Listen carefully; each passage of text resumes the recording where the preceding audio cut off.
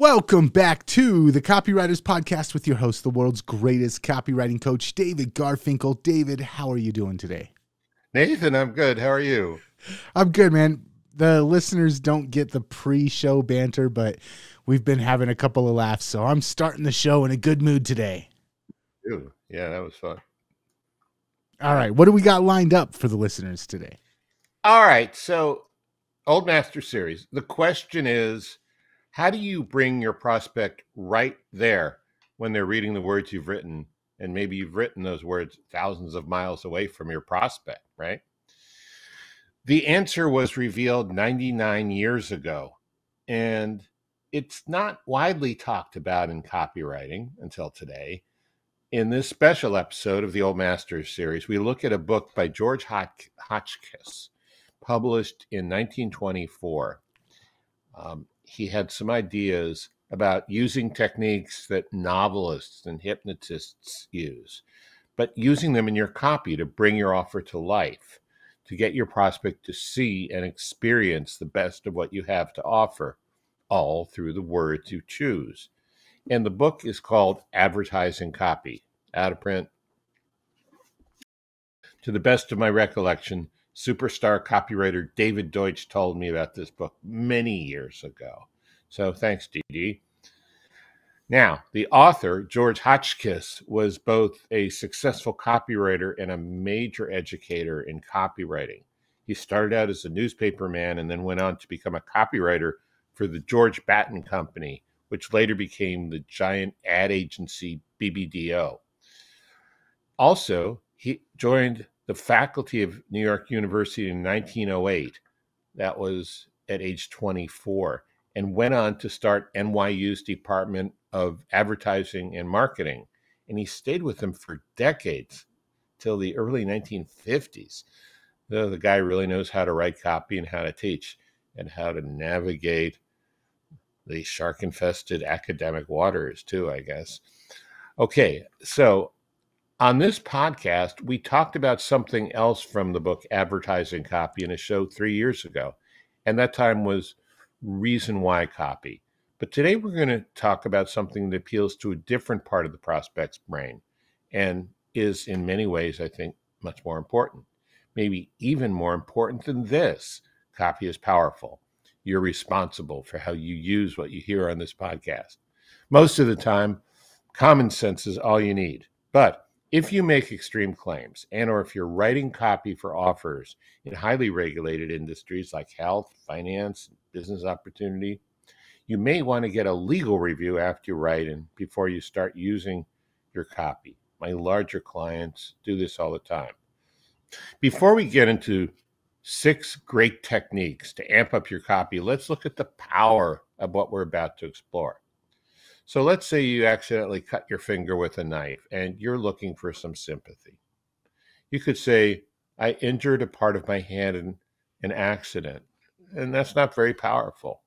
Or you could say, I cut my finger with a knife by mistake. Okay, that might work better, but let's take it to the next level. How about, I was cutting up some onions for some soup I was making. The knife slipped, and wouldn't you know it, I cut my index finger. It hurt like hell. Felt like an electric shock came out of nowhere. I howled, and then suddenly blood was spurting all over the place. I had to wash it and put some ointment on it and wrap it up tight with a gauze bandage until the bleeding stopped. There you go. Now you've got a much better shot at getting some sympathy. Why? Because you brought senses and emotions into the description. And along the way, your listener's senses and emotions too. Now, that was a gory example. So let's turn to something a little more pleasant. Your sweetheart buys you some fine Swiss chocolates for Valentine's Day. What do you say to your friends to make them jealous? You could say, Dylan bought me some chocolates for Valentine's. Okay, that's nice, but it's a little vague, right? To make your statement more evocative, you might say, Dylan got me some Lindt dark chocolate truffles for Valentine's. It's better. But how about, I was so happy with what Dylan got me for Valentine's. Lindt dark chocolate truffles. They're so smooth and creamy, and I get a jolt of pleasure each time I eat one. Again, the description of emotion, happy, and sensory experience, smooth, creamy, makes it all seem so much more real. And sometimes you want to take your prospect right into the experience of your offer. That's what we talk about today. Everything we've just looked at and will cover today is based on one important rule. Demonstration is the most powerful form of selling. We're going to talk about how to demonstrate in your copy the specific things that make people more likely to buy. So, for this kind of verbal demonstration, Hotchkiss uses 3 different terms at different points in the chapter that we're taking this from. And these terms are mostly interchangeable, and they are descriptive copy, human interest copy, direct sense description. Best copywriters all use these techniques at key points in their copy. Some of them do it on purpose, knowing how and why they're doing it. But I suspect most of them just do this by instinct because they know these techniques work and they just know this intuitively. One top copywriter, my good friend John Carlton, is very deliberate and explicit about this. His copy is filled with examples worth studying. And in his teaching, he talks about power words. A lot of them, especially the strong verbs he suggests, are very evocative of specific images, feelings, and emotions. So we'll look at what descriptive copy is today, why it matters, when it works, when it doesn't, and how to use it. What really occurs to me before we jump into this week's show is the way that you used this style of writing, both in the pain point. I was cooking soup and sliced my fingers. I imagine the girl's waiting for Dylan to come home. She wants dinner to be ready because it's Valentine's. She wants to impress him. And she slices her finger and blood goes everywhere and dinner is ruined. But Dylan, being the understanding guy that he is, comes home with some chocolates and tells her, honey, it's okay. Let's just spend some time together. I actually made reservations at the restaurant, whatever the case may be. But this type of copy where you use emotion, you use senses to bring people into it, it works really well for describing the pain point that your customer might be feeling. And it works really well for describing the desired outcome that they're looking for. Yeah. Wow, you concatenated the 2 examples. I'm impressed. And I didn't see that coming. So yeah, it definitely does, and that's why that's why this is so good. I mean, in copy, we're using pain points and desired outcomes as 2 of our major levers to get people off the dime and into our offer. All right, so let's chunk up a little bit for a second to the big picture. There are 2 major categories of descriptive copy that Hotchkiss talks about. There's objective and subjective. And we'll get into the specific micro types a little later on, but it's useful now to see the difference between the 2 categories. So I'll take you back a few episodes to when we talked about the 1964 movie Mary Poppins and the scene where she was singing A Spoonful of Sugar. Remember that? I do. Yes. So it was pretty wild. Beds were making themselves, Jack in the Boxes were going berserk, and a robin flies in the window and lands on her finger to sing along. Now, if you were the director of the movie and you were describing the robin part of the scene, you might say, the robin flies in the window and lands on Julie's finger. Then it sings along with her in perfect time. Okay, that's objective. It's observational. It's a description of something you see outside yourself. But I know this is a stretch, Nathan, but let's say you're Julie Andrews and you want to describe the same thing. You would describe it from within your own experience. You might say, it was like I was on ayahuasca, like Aaron Rodgers. I mean, I have never taken the drug myself, but that is how I have heard it described. The feeling of that little robin's claws on my finger and the sweet chirp, chirp, chirp of the robin right along with me as I was singing. Thank heavens he didn't poop on me. Okay, very different description, right? That's subjective. And both objective and subjective descriptions are useful. And it's important to know the difference before we get into this further. Let's do a 2-minute refresher course on why descriptive copy is so important. So descriptive copy is we're defining it. The main reason it's important is it stokes the imagination. And more than anywhere else, sales are made in the imagination. Now, to be sure, they are not confirmed in the imagination. Most people, most sales, they're confirmed in the rational mind. So don't even think that you can use descriptive copy by itself to turn a prospect into a customer. It's one piece of the puzzle. It's not the whole puzzle. But that said, you can take them a good part of the way there with descriptive copy. And as far as the imagination is concerned, the two best ways to stoke it are to stir emotions and to give vivid, realistic descriptions of the way the five senses would perceive some important aspect of your product. Because emotions and sensory descriptions just work so much better than abstract or conceptual characterizations. So much better. Finally, to wrap up our 2-minute crash course, a word from the man himself, George Batten Hotchkiss. Many purchases are motivated by the senses and emotions, and so long as human nature remains what it is, much advertising will consist of attempts to stir the senses and emotions. I would only add that a half-century earlier, this quote from Abraham Lincoln, human nature will not change. And as of 2023, he's still right. No. Any thoughts about that? Especially in terms of the copy you're doing. Yeah, I just remember, I don't remember who told me this or where I first heard it, but I've heard the saying, people don't remember what you tell them, they remember how you make them feel. Yeah. And understanding that when it comes to copy, that a lot of it, you can sit there and describe all the specs and all the details and all the features, but if you don't get people to feel something, what they feel is what they walk away remembering. And so a good piece of sales copy needs to keep that in mind. It's not all about, but a lot of it is about, how does this make me feel? Yeah, excellent point. Really good way of putting it. So, all right, let's dig into the nuts and bolts. When you use a sensory emotional descriptive copy, when do you use it? What kind of products should you use it with? So Hotchkiss lists 7 types in his book. 1, low-priced items. 2, drinks and foods. 3, perfumes and cosmetics. 4, clothing.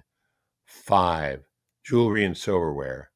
6, movies and fiction books. And, 99 years later, I'd add video games to that same idea. 7, items bought for protection. But beyond that list, I'm going to add one I hadn't even thought about before: cannabis and edibles and CBD oil, but also sporting goods, adventure travel, and even some business conferences. Especially, I'm thinking of internet marketing conferences, but they're probably, if you have network marketing, those kind of conferences where the feeling of community experience is a big part of it. So you could even, when you use it judiciously, you could even work this into some info products if the information is exciting enough. For example, get a beverage you like and go into a quiet room. Close the door and turn off the phone. As you start to learn the secrets of, descriptive copy, ideas will spark in your mind. You'll get excited. You may have that stunning flash of recognition when you remember how you saw a particular tactic used, and it prompted you to pull out the credit, remove the credit card, and hit the buy button. You'll get chills of excitement running through your body as you realize you have found a secret you've been seeking for so long. Okay, so there are lots of ways you can bring up the image and the experience of a product into your copy this way. There are a few areas where this doesn't work so well, in my opinion. And this isn't Hotchkiss. This is what I've observed and what I would advise a client. Fact-based, serious sales copy where you talk about benefits. But even though you can talk about benefits, you should steer clear of sensory descriptions. It would raise descriptions. It would make something kind of serious look sleazy. Serious copy from doctors, lawyers, and accountants. Now, personal injury lawyers can use gory descriptions of accidents pretty effectively, but most lawyers would want to stay on the more serious side and stay away from this. Some technical B2B sales where the market is cerebral and highly sales resistant, and they tend to communicate in non-sensory terms. I mean, the bottom line here is you need to know your client, your prospect, their frame of mind. You need to know the context. I'm thinking of writing sales copy in the form of like white papers or something like that. You still need some persuasion. You need some influence techniques, but some of the more traditional direct response copywriting tactics, they'll kind of stick out. They'll feel like a red flag. And that's one thing that you don't want in any kind of sales copy is you don't want to be triggering spots for your people to step out of it and be like, wait, something doesn't feel right here. So yeah, for certain types of sales copy, for certain types of copywriting, it definitely makes sense to go a little more subtle with these things. Yeah, good point. I hadn't thought about white papers, but that's an absolutely perfect example. Okay, so let's talk about how to do it. How do you use descriptive copy? Okay, these are directly from Hotchkiss. He says 2 rules. 1, never use words to say anything you can say better with a picture or a photo. Now, it needs to be pretty obvious. Picture or video, really. I added video. They didn't have a lot of videos in 1924. But if you think it says it, but the average consumer doesn't think it says it, then you're not saying it. Okay. I mean, but, if you want to show, how tall something is or how smooth it is to the touch, you may want to just use video or photo. And rule number 2, don't overwhelm with adjectives and adverbs. That doesn't work, but use strong verbs.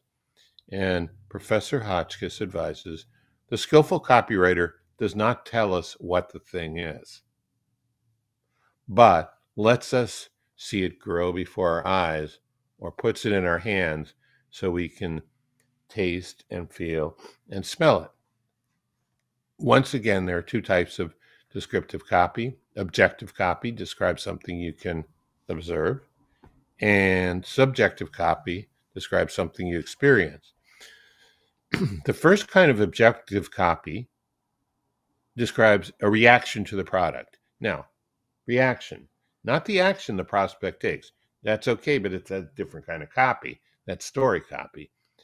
And we're talking about the reaction to a product like this. Watching the all-in-one coffee machine was a wonder to behold. I was mesmerized as it ground the coffee, heated and compressed the water before it sent it through the filter, and brewed it into a perfect cup of espresso, just like that. So that's something the narrator of the copy observed, and in that way it's subjective. The object is outside of the narrator. The second type of objective copy is what Hotchkiss calls description of the source. It's not so much about the product as where it comes from. Here's an example from the book for Paul's Jams, and this is pretty old-fashioned, but you'll get the idea. From the valley of the mountain, the berries, rich, full, ripe, and fragrant with the bouquet that only comes to the berries of the valley of the mountain, picked from the vines, where every cell is filled with sugar and flavors, delivered within a few hours to the kitchens in the berry fields, preserved with the exact science that regulates the temperature each minute until every atom of richness and flavor is sealed in a film of pure sugar. And that's the whole story of Paul's jams. Mmm, film of sugar. Excuse me while I go get some Paul's jams now. You can see how effective this is. You'd write the copy differently today, of course. But instead of just having an origin story that's factual, mechanical, statistical, and flat, the copywriter dug deep into the sensory world where the berries come from. If you have an interesting story about where your product comes from or how it is made, this might work for you. Third type of our first category, objective descriptive copy, is about results.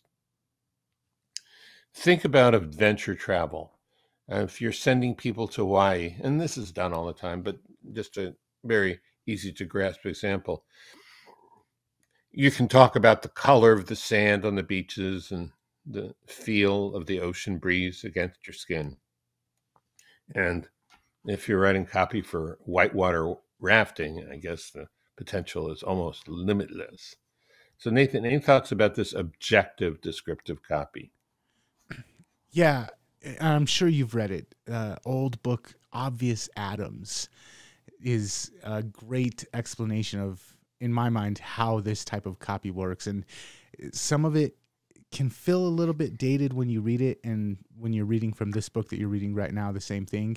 But just simply describing it in that manner is so powerful. And I think that a lot of times nowadays, I see a lot of copywriters go overboard and try to be too verbose, and just cutting back and just describing it in a very simple yet appealing way it's so powerful. And I think is a skill that it's a skill that I don't see being utilized very often by today's copywriters.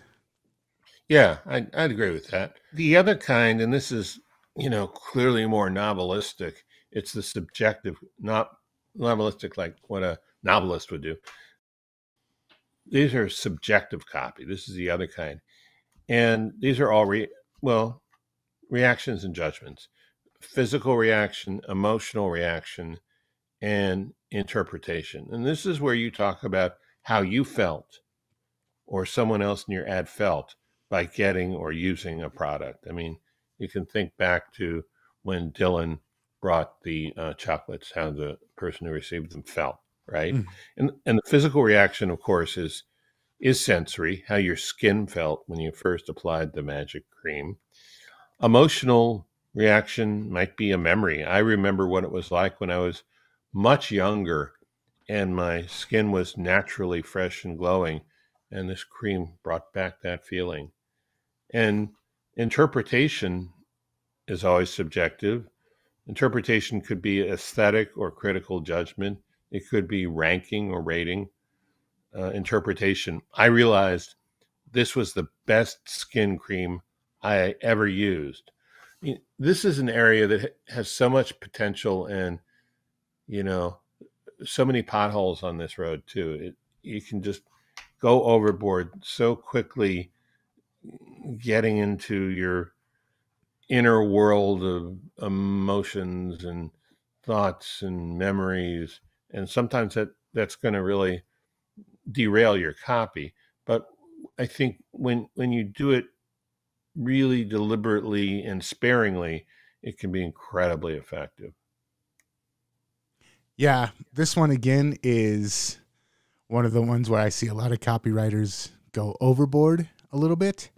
And I think the lesson of both of these, from what I observe, is knowing when to use them and knowing how much to use them, and knowing when using it too much is important. And I don't know, I guess I want to get your take on, how do you know when you're going overboard with these things, or when you need to pull it back, or when you need to use which one? I think kind of intuitively, and kind of when you get to a point where in the copy where your prospect is likely to say, so what? And you can't give yet just another answer to an objection. So so what? Because, it looks like this, and because you'll feel this way, you know? Um, and I would say also, to use a cooking metaphor, don't think of this as a main ingredient. Think of these as spices. But, sometimes just the right amount of the right spice can really change a dish from ordinary to exceptional. That's Yeah. that's that's the idea here. Well, what goes through my mind is I read some of your copy and then I read other people trying to do the same thing and maybe not quite as experienced copywriters. And they'll spend 4 paragraphs trying to get a point across or an emotion across that you are able usually to get across in 3 sentences. So that's the thing that keeps going through my mind, is where people dump in a whole pound of thyme or of oregano rather than just a little sprinkle. Oh, when you said time, I thought you meant. Or are you? Thank you for saying that. I appreciate it. Are you saying it's time to wrap up? Okay. So you can almost always use descriptive copy to increase your selling power. The major exception is super serious factual copy. You can use both objective copy, reaction, source, results, and subjective copy, physical reaction, emotional reaction, interpretation. Remember, people are motivated to purchase by emotions, and descriptive copy is one of the most powerful ways to stir emotions. So this book is out of print and extremely hard to find. I think I saw maybe one for sale on Amazon, and we have more than one listener, so it may be gone by the time you look for it. But the other thing I can suggest is be sure to listen to future episodes of Copywriters Podcast for more in the Old Masters series. Yes. And if you enjoyed this episode, check out copywriterspodcast.com, because we have tons of past episodes of Old Masters series as well. These are always my favorite episodes, David, so I appreciate whenever you put the time into creating one of them for us. Another time reference. Oh my goodness. All right. And until next time, we will catch you later. Catch you later.